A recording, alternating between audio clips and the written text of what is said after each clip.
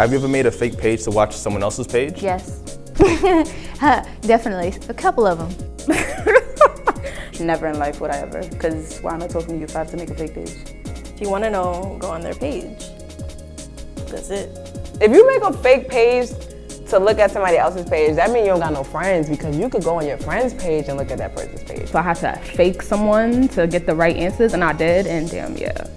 I was tight after. I was like, damn, I should never did this, but I did it, definitely. I'm not gonna waste my time and make a whole nother page. I have to do a face. Like, come on, it's too much work. There was a time I actually used my best friend's page to see if I could talk to the guy I was with. He didn't know about, like, we were friends or anything. And it worked, you know, he fell for it. Then you gotta have a whole new account or email address to link it. I'm not doing all that. No, that's sick. I'm gonna go on my friend's page, see what I gotta see, and log out.